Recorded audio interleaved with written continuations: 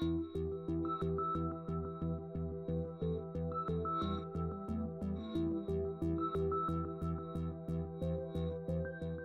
Geometrix OhmMapper offers a fast, portable, automatic, and flexible capacitively coupled resistivity system.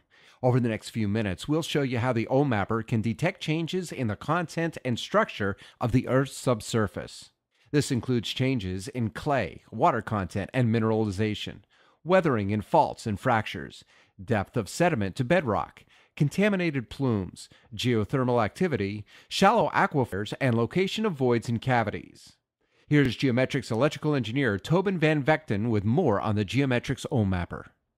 The OhmMapper consists of two primary modules, a transmitter, which is white, and a receiver, which is orange.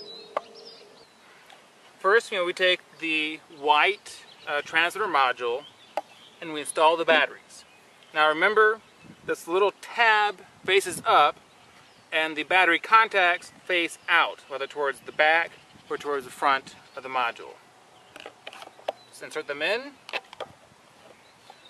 and then I snap this knob into place.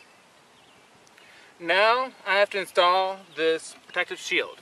Now note this little nose points front. It points towards the receivers and the console. So we just slide the cover over, and now we install the cables.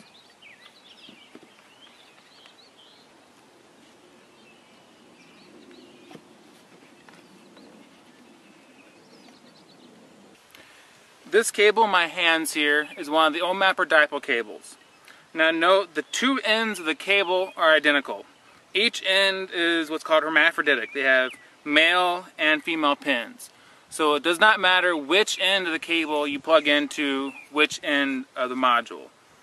The main point to remember is that you need to have the same length cables on the transmitter and all the receivers. If you have a 2.5 meter cable on the receivers, you want to have a 2.5 meter cable on the transmitter.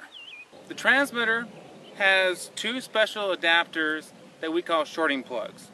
So it's a short little piece, and what it is a safety device. This transmitter can put out 1,000 volts and at a milliamp or two, and so we want to keep you safe. We need to protect these contacts. We want to make sure that you cannot accidentally touch these contacts.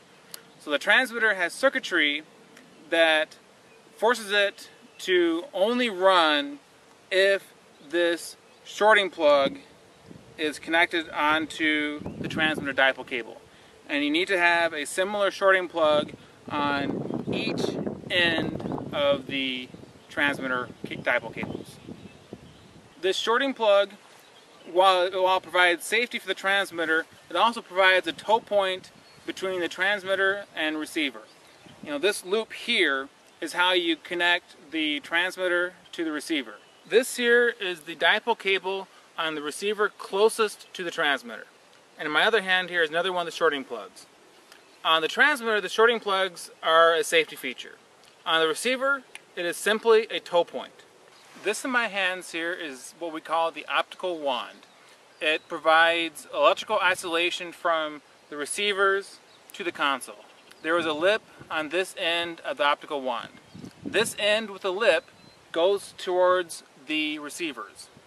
The end without the lip goes towards the console.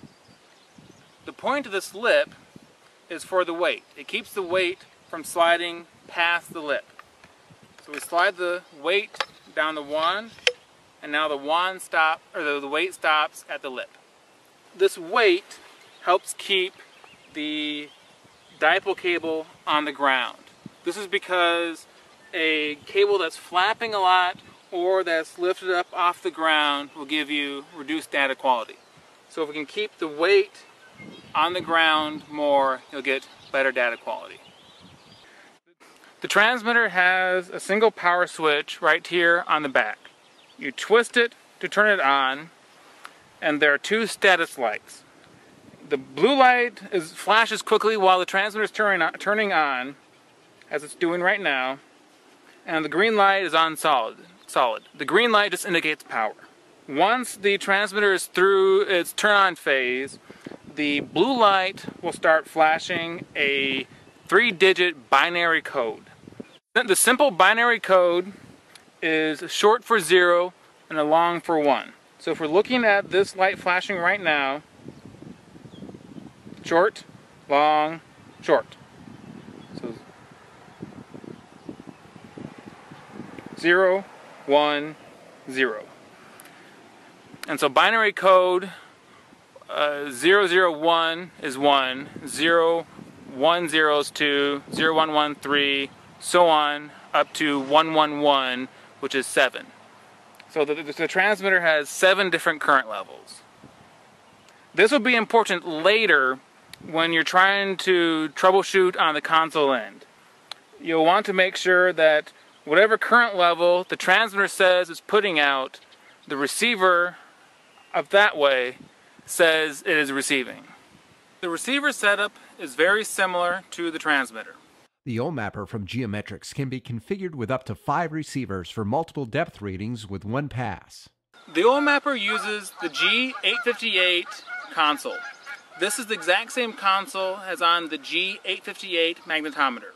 It's simple to connect the cables, both to the battery source and console, with the connectors being unique for each connection. This eliminates any confusion or connection errors. There's also a standard lead cable that will allow you to connect the OhmMapper with most any standard GPS system.